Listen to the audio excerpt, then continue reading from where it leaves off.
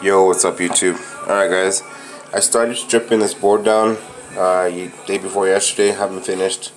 I'll come through today and remove the rest of these diodes. This actually half is fried out as it looks. It still works, but I'm taking out this, just this half works, so the blues and the reds. The reds work on this side but not the blues. I just replaced everything, pulling everything off, and I'm going to use this aluminum panel and heat sinks. I may add an extra heat sink on here, and I'll come through and remove all the solder and clean it up, and I'm gonna mount some COBs to this board here.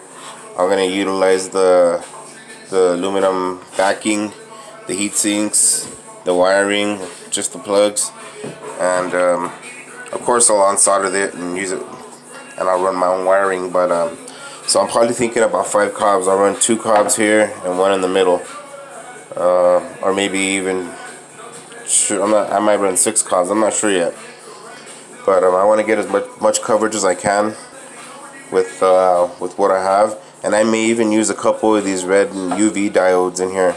I saved them all. They're all right here, and a lot of them are still good. Actually, all of them work still, even though they look burnt.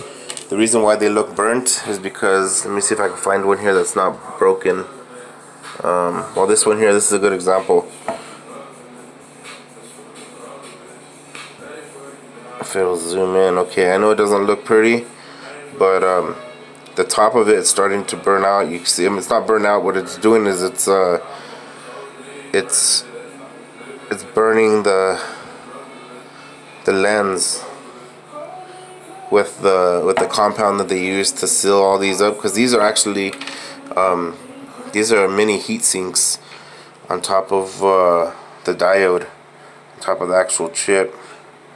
If it'll zoom in, you see the back. There's a metal backing or aluminum backing.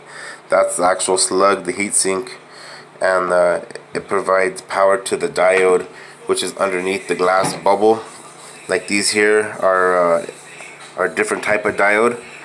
These ones here are the ones that I'm taking off of the other board. This is a different board with different chips, and these chips right here are like SMD chips, but they don't have any kind of glass bubble on them like these ones do, like the little reflector. Those are actually reflectors, and what happens is the coating that they put over the diodes eventually gets so hot that it starts to cloud the inside of the bubble, and the diode will still work if you break the bubble and just clean off all the crap.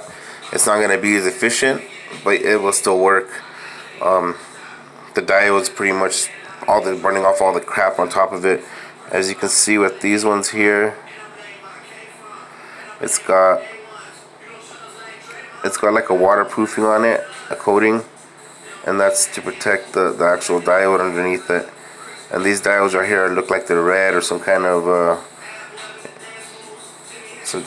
red nanometer, a red light. These are red.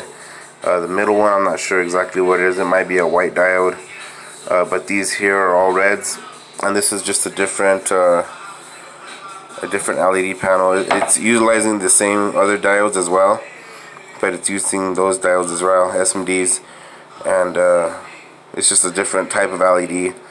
But anyways, going back to the board here, I'm still going to utilize the board and the heat sinks. What I'll do is I'll take off the material. I'll go ahead and take off all the flux and everything down, and I'll grind the spots where the COBs are going to go. I'll clean off all this coating. Underneath this coating is the wire, the copper cables that run to each diode, and from vice versa to every other diode, to how it lights up the board. But I'm just going to run the 3500K COBs, and I'll probably use some of these red nanometers, red diodes in between to mix up with the actual COBs, so I can run some of these diodes as well, and I can reuse them, and they still work. They're still functional and work. This diode right here looks like to be a white diode. There's a lot of different types of colors in here, from white to soft white to blues and reds. This is a Mahezi light right here, so it's heavy in the blue like the Viper Spectras. Actually, it's pretty similar to them. But yeah, this is pretty much old LED technology right here, guys. Everything nowadays is becoming SMD boards, or like Mars Hydro's the way they're doing theirs, or COBs. COBs is actually, I think, the way of the future, but I think there's still use for these diodes as well to add infrared, UV, and some certain red nanometers. You know what I mean? Like some lights that have a 15-minute timer for spectrum as far as the reds, the deep reds. Everybody does things different, but I'm just gonna do COBs, like I said, and we'll see what it looks like when it's done, guys. I'm starting to take everything apart. Like I said, I was gonna use I'm gonna utilize everything, guys. The same housing, everything's gonna be the same on this light. I'm gonna be using everything on it, so I don't have to really change out much. This is the drivers on the back of the inside, the guts, the brains, I guess, the muscle, and this will power everything in here, guys. Sorry, it's a little taken apart, but these are the two drivers. They power the fans with these drivers here, and this driver here is independent, and it just powers the reds or blues, whichever you want. I still need to figure out the actual voltage coming out of these. They got to be about 500 milliamps, maybe even more, but I have to double check on those. But I'll run as soon as I figure that out with my multimeter. I'll get to that, but for now I'm just gonna concentrate my work here on the board, and we're gonna go ahead and take this board apart, finish taking out the rest of these slugs. It's fairly easy. I just use my tweezers. I get them underneath the back of the diode here. I'll wedge it in there like that, and then I'll stick my soldering iron to the diode and then heat it up until it comes off, and that's pretty much all I'm doing.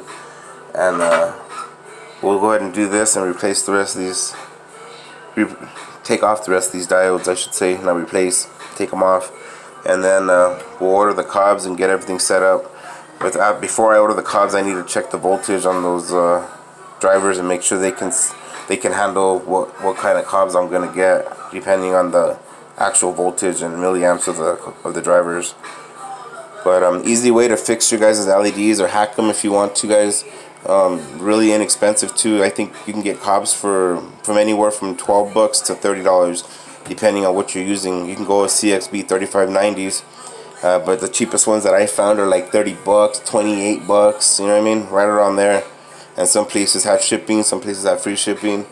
But definitely worth looking around. I've seen the Citizens, I've seen the Luminux, I've seen the Crees. There's just a multitude of LEDs and COBs you can do with it. And depending on the voltage and the milliamps, you can mix and match. You can put 13500K, 6500K, and then put some reds and some blues in there if you really wanted to. I'm probably going to add, just like I said, I'll probably use the UV and the ultraviolet, or the UV and the infrared, I mean, and maybe some reds. But we'll see what happens when I get to that point and what kind of COBs we end up getting. I'll definitely keep this updated on my channel, guys, so just keep an eye out for it if you're interested. Give me a thumbs up, by the way, if you like the video. Everybody have a good day and be safe.